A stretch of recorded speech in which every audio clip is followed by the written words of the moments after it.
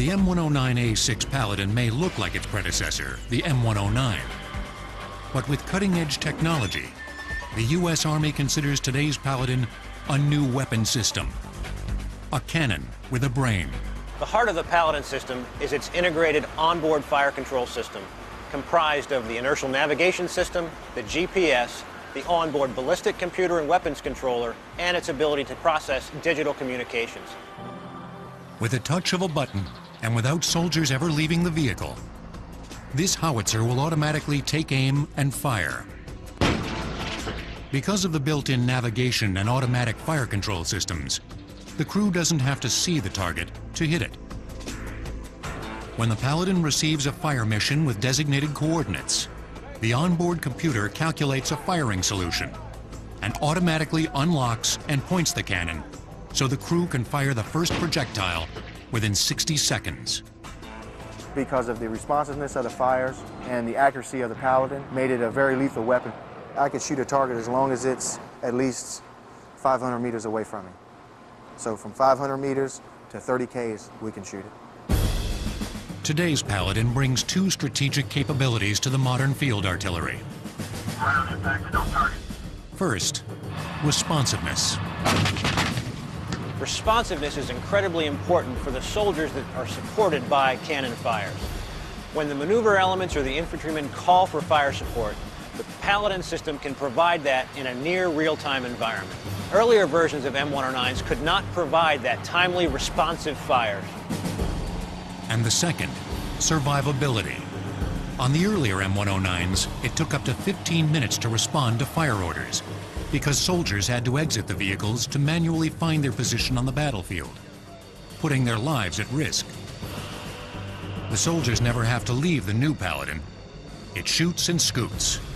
It fires quickly and moves at 40 miles an hour, greatly reducing exposure to enemy fire. With the Paladin, if I've got to reload a howitzer to keep its combat load, the only people who really are on the ground is the ammo guys. It's alleviated a lot of checks. The Paladin can shoot 4 100-pound rounds a minute, accommodating a wide variety of munitions, including cluster bombs and high explosive rounds. But this smart cannon will soon be firing a smart bomb. Currently being developed by Raytheon Missile Systems is the precision-guided weapon Excalibur. Excalibur will be the Army's first artillery projectile guided by GPS.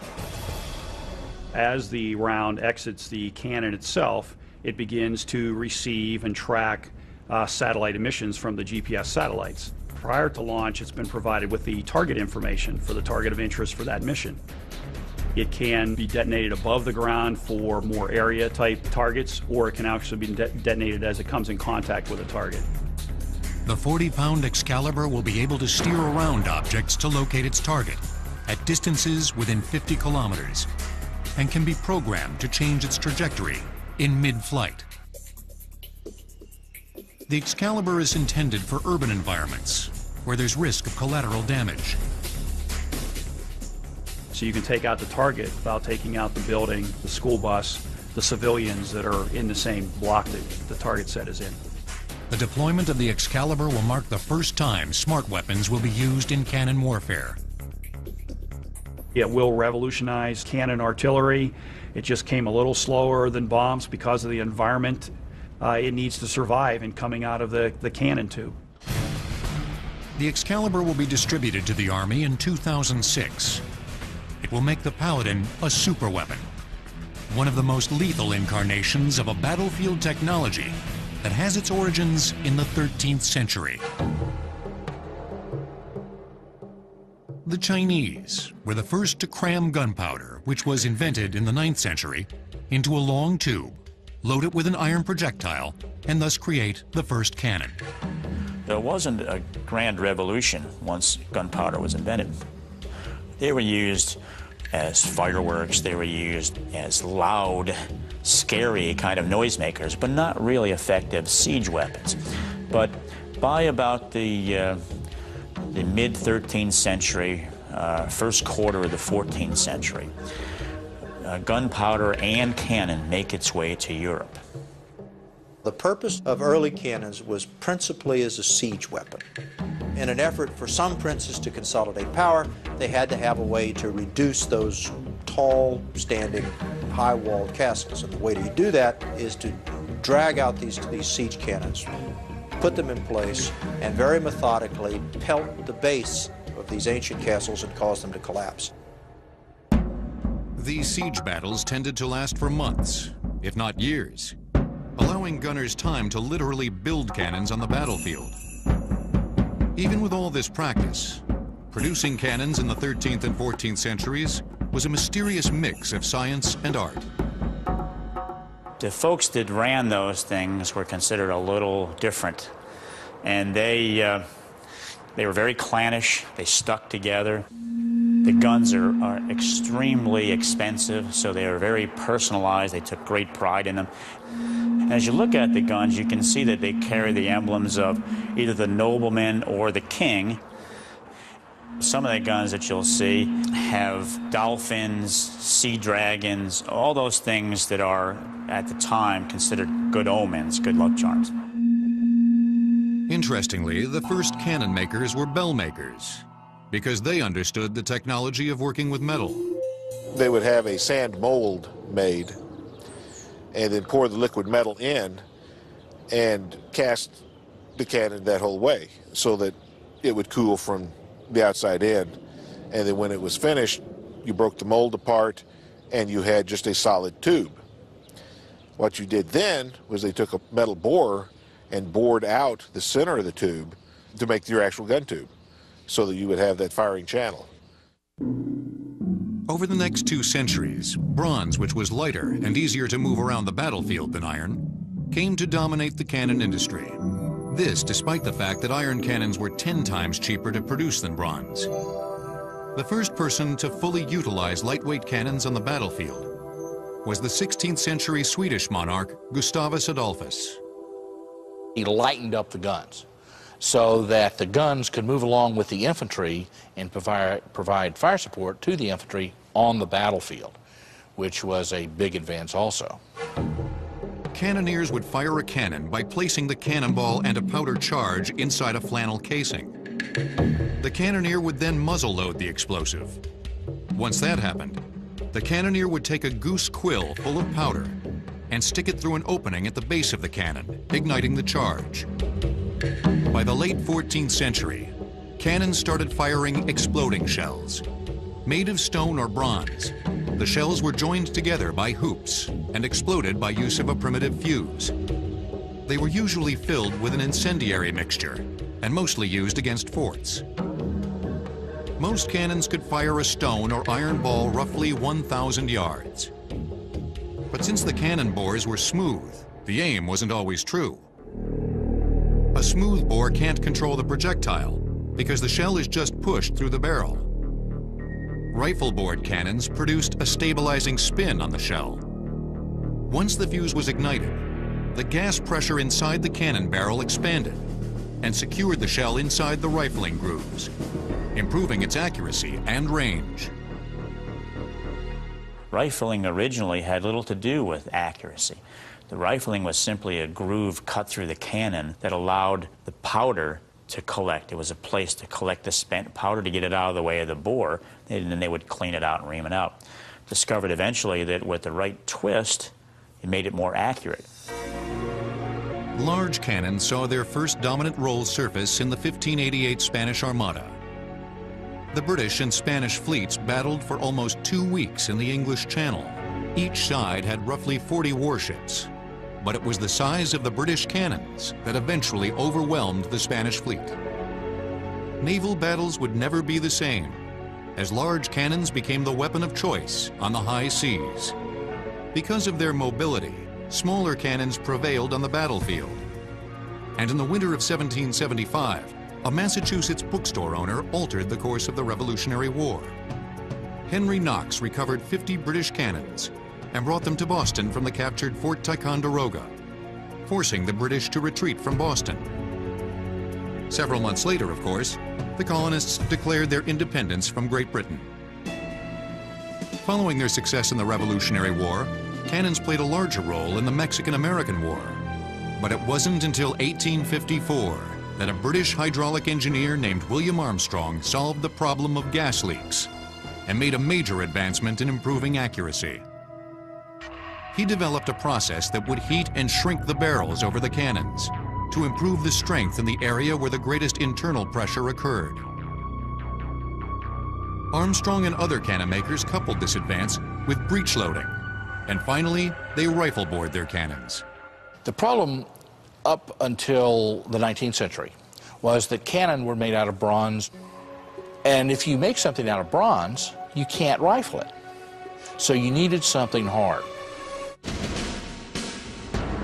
Iron cannons had always been cheaper to produce than bronze, and now with the problem of leaks solved, they regained favor.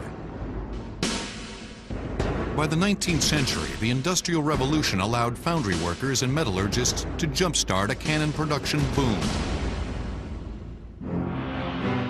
Probably the most significant foundry was the West Point Foundry in Cold Springs, New York. It was one of 4 sites selected by President James Madison following the War of 1812 to produce cannons for the U.S. This foundry produced the majority of cannons used by the Union Army in the Civil War. As is often the case, war pushed the technological envelope, and the Civil War era propelled cannon technology on several fronts. The first of these, obviously, was smokeless powder. You need to have a propellant that when it sends that projectile out of the tube, doesn't give away the position of the tube. The second invention, of course, was the recoil cylinder. Remember, before the invention of the recoil cylinder, when a gun fired, the whole gun moved back. And you had to roll the gun back in battery and put it back into position before you could shoot it again. Well, when that happened, you were never assured that the tube was back in the same spot each time. And it wasn't until you had the ability to have the gun recoil down a slide and move back into position after each round that you were able to do that. The third invention was the invention of really effective and reliable fuses.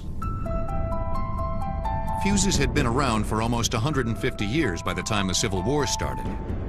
The fuses were wooden tubes, several inches long, that were rammed into the projectile and lit right before firing.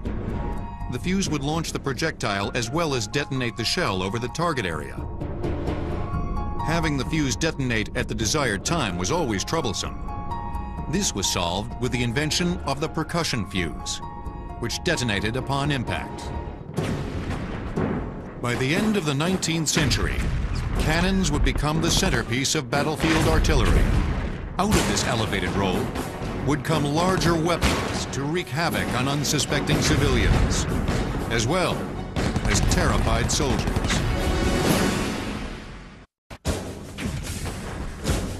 At the beginning of World War I, cannons had a commanding presence on the battlefield. They were now being mass-produced. But while their numbers increased, their accuracy did not.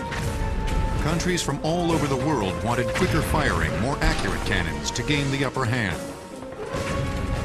But without effective recoil systems, accuracy wouldn't improve. Unfortunately, established recoil systems didn't allow cannons to keep their position once fired. Large springs were the best method used in cannon recoil systems, but even they wore out quickly due to the excessive force generated by these cannons.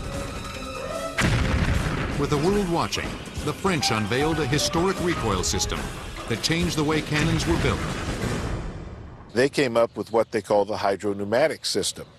In fact, this is what they put on their famous French 75, and it was their secret weapon. Where other cannons used springs, the French 75 used cylinders. One filled with oil, the other filled with nitrogen. When fired, the cylinder filled with nitrogen would compress. This actually pushed the cannon back into battery, making it ready to fire again. The French 75 was the forerunner of modern field artillery. Its hydro-pneumatic system also allowed the cannon to return to its original position gently, decreasing the wear and tear on the cannon. And they could do up to 12 rounds a minute out of the French 75. They used to say they would have 1 in the gun, 6 in the air when they were really firing fast. The cannon weighed 2,700 pounds, was about 18 feet long, almost 10 feet wide, stood 6 feet high, and was protected by a gun shield. The 16-pound projectiles were breech-loaded and had a range of roughly 7,500 yards. You got a real killer now on the battlefield. And in the First World War, that's going to become very, very, very important. The French 75's recoil system set off an international game of how'd they do that?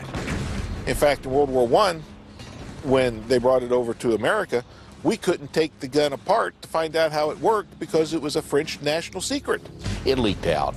There's no way you can keep something like that under wraps. And pretty soon, all Europe's armies are going to have something like the French 75. This new cannon was the standard bearer in the early days of World War I. But as the war moved into the trenches, the French 75 became less effective. In fact, the French 75, like all cannons that launched projectiles with high trajectories, fired over the heads of soldiers who had burrowed into the ground. The Germans were the first to counteract this problem. They built the biggest cannons to date, two 42-centimeter howitzers called Big Bertha that smashed the fort at Liège, Belgium in August 1914. No one had ever seen that before, that you could take a siege gun, which was in effect a big siege mortar, and smash these very modern forts. The whole function was to have it go up to about 20,000 feet, turn over and come down and penetrate deeply into the earth. Named for the daughter of the Krupp Gun Foundry founder, the Big Bertha was able to launch 1,800-pound shells at its enemy. Because of its weight, Big Bertha had to be transported piecemeal behind 5 motor tractors and assembled on site by a crane. The Germans brought her forward, and she was one of the first motorized artillery units. It took them about a day to emplace the battery, and then a day to get the range settled in. But once they did, they smashed each fort in turn and destroyed them all. But there was a problem. Firing Big Bertha damaged its recoil system to such a degree that she could only fire a few times a day. Nevertheless, Big Bertha was a precursor to weapons that would become a staple on the front lines of World War I. Railroad guns are pretty effective in World War I in that they are big. And remember, the front in the First World War is fixed, so it doesn't move very far. And when you bring up a 14-inch gun that fires a projectile that weighs 1,800 pounds, that's pretty effective. When an 1,800-pound round lands on top of your head, you know it. Several armies developed similar weapons to Big Bertha, causing the Germans to up the ante by producing an even bigger cannon. From the Big Bertha, Krupp then developed what they called the Paris gun. And this was an attempt by the Germans to sow confusion and panic in the French capital in 1917. At 142 tons, the Paris gun more than tripled the weight of Big Bertha. She fired a 150-pound shell more than 75 miles. The Paris gun had an unprecedented 110-foot-long barrel. From March to July 1918, the Paris gun was hidden in the forest of Crépy, on the outskirts of Paris, and aimed at the city. Once fired, the French had no idea what hit them. In fact, when it was first fired into Paris, the French thought a gasworks had blown up. They didn't realize that they were being shelled. The secondary thing was, well, maybe they were being bombed from the air. Such a high-flying Zeppelin, perhaps they couldn't see it. After a while, though, it became apparent they were being shelled. This was one of the first guns that actually got something up into the upper atmosphere. And so it would get up there and then just kind of skip on the way down. The interesting thing about the Paris gun was that it was so big that it had to have a superstructure above the gun, because when the gun fired, it whipped. As the Allies pushed Germany on other fronts, however, the Germans had to rethink the usefulness of the cumbersome and costly Paris gun. They ceased firing the Paris gun, took it back to Krupp, and dismantled it. While the Paris gun met its demise, large cannons on ships and in harbor defenses were duking it out throughout the war. Naval and coastal cannons fought on equal terms until coastal artillery seized the upper hand with the development of a weapon that seemingly vanished as quickly as it appeared. The advantage of a disappearing gun is that if your enemy is restricted to flat trajectory fire, as most naval weapons were at the time of their introduction, then the disappearing gun is raised up over an earth and concrete parapet, fired, then the force of its recoil carries it back under or behind that parapet. This worked because the enemy only saw the cannon for the few seconds it was firing, so he couldn't get a fix on it. Also, the parapet protected the cannon. But naval cannons eventually answered this problem. The demise of disappearing carriages was really brought about by the improvement in technology to naval artillery that allowed them to indulge in high trajectory fire. The Germans would benefit from that technology. Their love of large cannons would show itself again following World War I. They would begin plans for a killing machine that would make the Paris gun look like a pea shooter. As World War II began, Germany continued to push the envelope in its development of large cannons. While Big Bertha and the Paris gun were only destructive in limited instances, the Germans still felt large railway cannons were a key part of their arsenal. During World War II, the Germans developed a gun called Dora. It was an 800 millimeter gun. It took 3,000 men 6 weeks to emplace the gun. It had a 500-man crew to fire the gun. It had a major general for a gun captain. Here is a tremendous amount of assets that you have to pour into a weapon that is that big. Dora weighed in at roughly 1,350 tons, by far the heaviest cannon ever produced. It was so huge that, like Big Bertha, it had to be moved by rail in sections and erected on site. Dora stood an imposing 38 feet high, was 23 feet wide, and 141 feet long. Its shell, filled with high explosives, could weigh up to 7 tons and would leave cities in rubble. Propelled by a charge weighing almost 2 tons by itself, this massive projectile traveled as far as 24 miles to reach its target. It and another large gun called Gustav were used at the siege of Sevastopol in Russia. And that was their job, was to break up large concrete formations and fortifications. They did the job well, but aircraft using large bombs could probably have done just as well and would have freed a lot more men and a lot more technology, a lot more manufacturing capability that went into building them. The German army always had this love of giantism. And so whenever they had an opportunity to reduce a fortress, they would haul up these monstrous works of art like Dora and Gustav in the siege of Sevastopol. While Germany was preoccupied with big guns, the Allies took a different approach to gaining cannon supremacy. In 1943, after a 3-year trial and error period, the Allies perfected the proximity fuse, an anti-aircraft weapon that enhanced the lethality of cannon artillery. What the proximity fuse did was you put a radio transmitter into the nose of the round. The transmitter puts out a signal, and when the round gets a return signal off the target, it would detonate the round. The fuse first saw action with the U.S. Navy in the Pacific Theater. It worked so well that Army personnel wanted the fuse to support field troops, in addition to attacking German aircraft.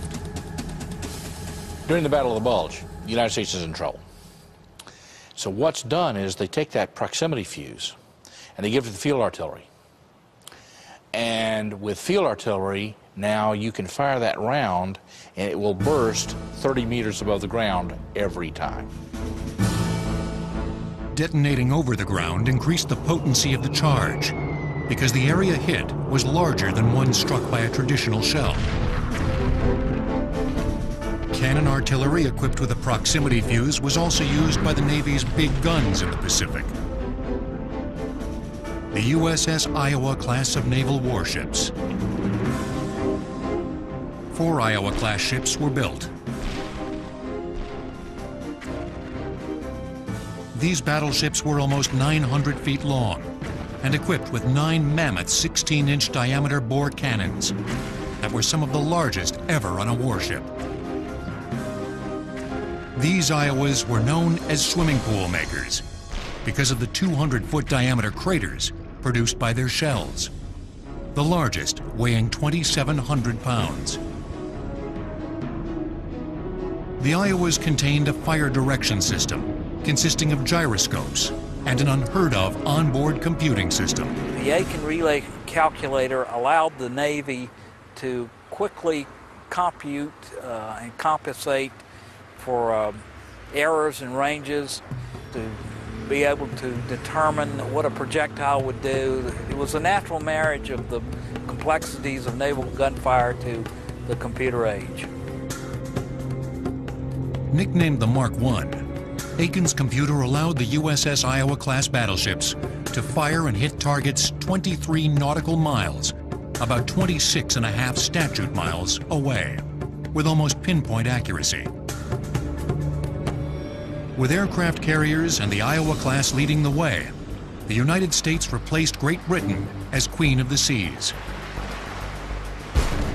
Unfortunately for the U.S., unmatched firepower on the water didn't translate to coast artillery preeminence. New technology forced the U.S. to reconsider its commitment to cannon-based harbor defenses. It was evident that in the U.S. that as far as we were concerned, aircraft and surface-to-surface guided missiles were going to be the weapons of the future that would take the place of coast artillery. And so our heavy coast artillery didn't last a decade past World War II. By 1949, all the coastal artillery defenses were abandoned or disbanded, leaving only an assortment of iron monuments, like this one, at the U.S. Army Ordnance Museum. Even as one branch of military ceased wielding cannons, new possibilities opened up for cannons, and the wrath they would unleash on the world. The devastation in Japan that ended World War II altered the landscape in cannon technology, as scientists and military officials pondered how best to utilize cannons in the second half of the 20th century. Harnessing nuclear power was a global concern in the years following World War II. In the early 50s, the U.S. military worked with the U.S. Atomic Energy Commission to develop an atomic cannon. They're trying to get an atomic weapon on the battlefield. Seems like a good idea at the time.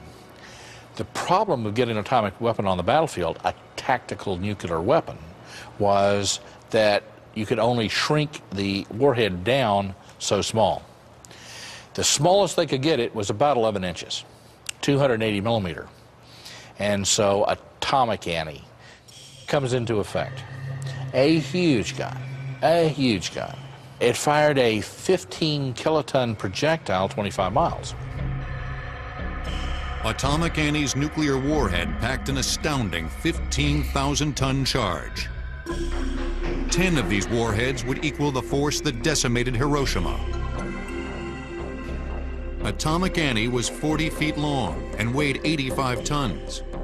But what set her apart from other cannons was the new wrinkle of having debilitating nuclear capability. On March 25, 1953, in Frenchman Flats, Nevada, an atomic cannon was test-fired for the first time in history. Following its successful test firing, a handful of atomic antes were built and sent around the world. It gave the Army something to use in the nuclear race. That the Army could say, see, we too have nuclear capability. We have this very big gun that will fire a nuclear shell. Because you've got to remember, 1950s, there was talk of not even needing armies anymore at all. You would just need the Air Force to come over, drop the nuclear bomb on the enemy, and they, then you need a few soldiers to march in and, mop up. So the Army was looking at a way of staying in the game. And by having this nuclear shell, it was able to do so. If you really go out to Fort Sill and look at Atomic Annie, it is essentially a railroad gun that sits down on a firing base rather than stays on the railroad tracks. And rather than having railroad trucks underneath of it and pulled by an engine, it had two large motor power units that snagged onto it, picked it up, and towed it around. Atomic Annie's nuclear feature was just one of its never-before-seen qualities. Scientists needed to develop a system that could sustain the force of a cannon that fired nuclear warheads. So they improved upon a turn-of-the-century idea. Atomic Annie does have a double recoil system, and what that means is there is recoil, the normal recoil system you see in a lot of guns that come this way, but it also has one underneath so that it slides this way. And the reason for that is it softens the recoil of that thing so that it can be rapidly fired again if needed. The big problem with Atomic Annie and the guns like her was the same problem the Germans had. A battery was 2 guns. Normally a battery is 6, but this is a large battery with 2 guns that takes about a day to emplace. Your range is 20 miles. And in fluid warfare, sometimes, they're going to move faster than that. The other problem was, of course, the Soviets were a lot of things, but they weren't stupid. So they always had this thing targeted. Anywhere it went, they knew where it was. These problems proved too much to overcome, and Atomic Annie went the way of Big Bertha, the Paris gun, and the Dora gun. This Atomic Annie now rests at the U.S. Army Ordnance Museum in Aberdeen, Maryland. In fact, during the early 50s, it was thought cannons and field armies in general would be unnecessary, since you could launch missiles and keep soldiers out of harm's way. So the missiles were what phased out Atomic Annie, because they were quicker to set up, they could go farther, they could hit harder, they were about as accurate. So it was as far as you could go with artillery and atomic weapons at the same time. In order to compete against rockets and missiles, developers increased the mobility and accuracy of cannons so that they could remain a viable option on the battlefield. The Korean and Vietnam Wars were the first opportunities for cannons to prove they could still get the job done. The big advance made in Vietnam was a thing called the fire base, where the engineers could go out with a little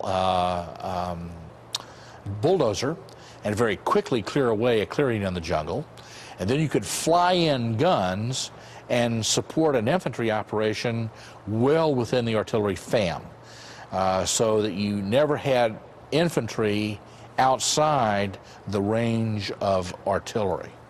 So the mobility of the helicopter was exploited to carry in guns, build these fire bases, fire away. But the real issue of Vietnam was that the mobility and the adaptiveness that was demanded to survive caused the American forces, to include the artillery, to get out of a mindset that at least occurred since World War I of a linear battlefield. With Vietnam's ever-changing front line and hilly terrain, smaller, lighter, more mobile cannons were necessary. To help combat Vietnam's unique landscape, the U.S. developed a new cannon. In 1966, the M102, a self-propelled 105mm cannon, was first deployed.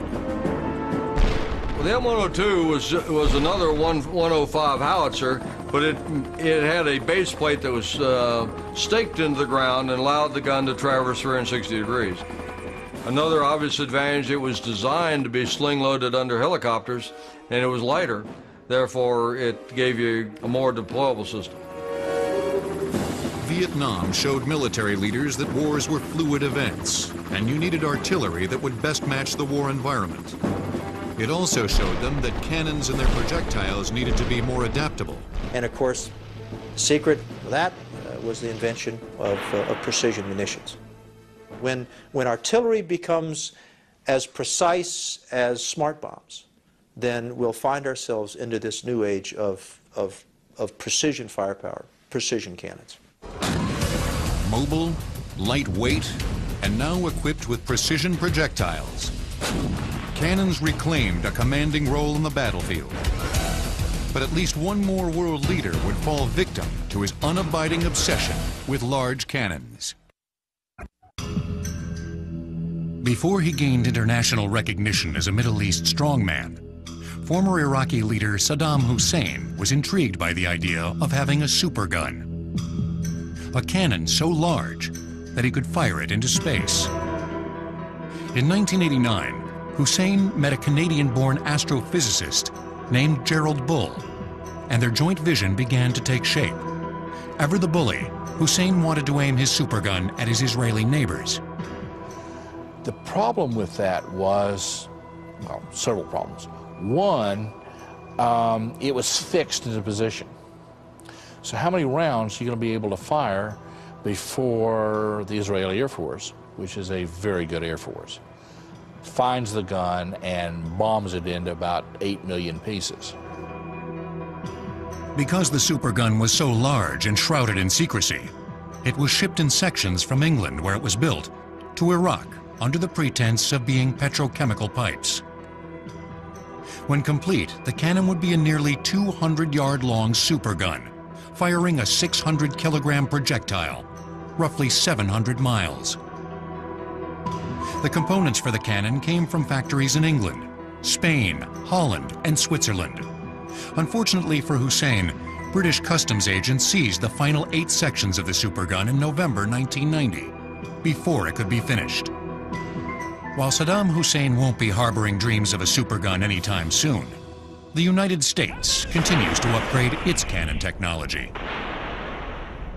New cannons for possible future wars will be produced in the same place they've been produced since 1813, Watervliet Arsenal near Albany, New York.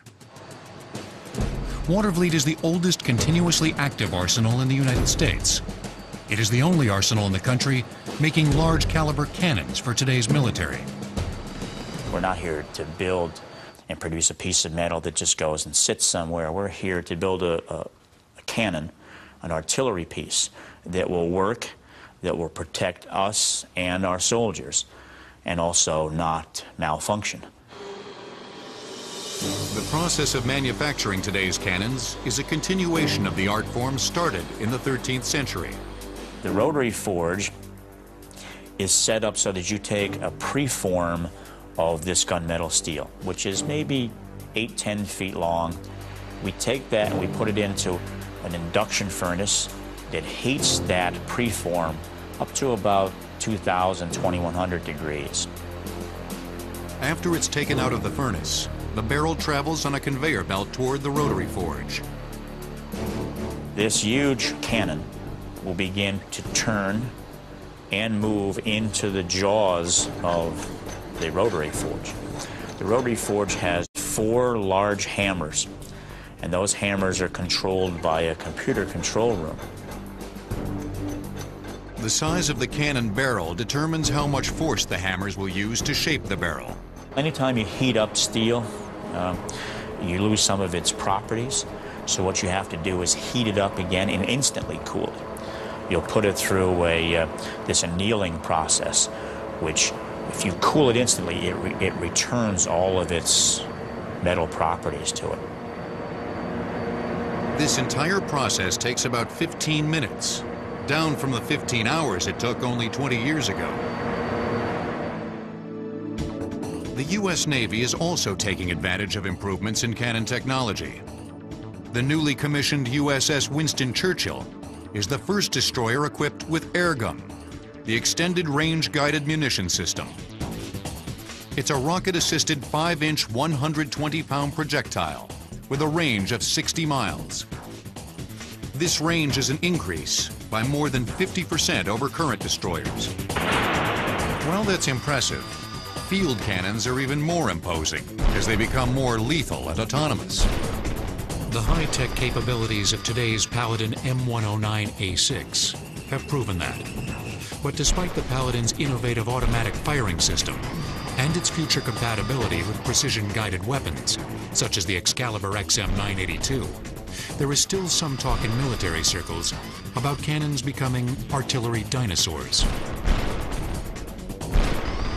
In this contest to determine which is the optimum weapon to use for fire support in the future, whether it's going to be a rocket-based or a cannon-based system, it really comes down to what system best supports the changing nature of war. The precision revolution and the information revolution all are going to change the way armies fight. Battlefield of, say, 2015 or 2020 is going to be a enormously more lethal battlefield where armies will be spread over greater and greater distances, and weapons, because of their precision, are going to be used more sparingly in the future. However clean the battlefield of the future may or may not become, at some level, war is likely to remain a hands-on business in which victory can only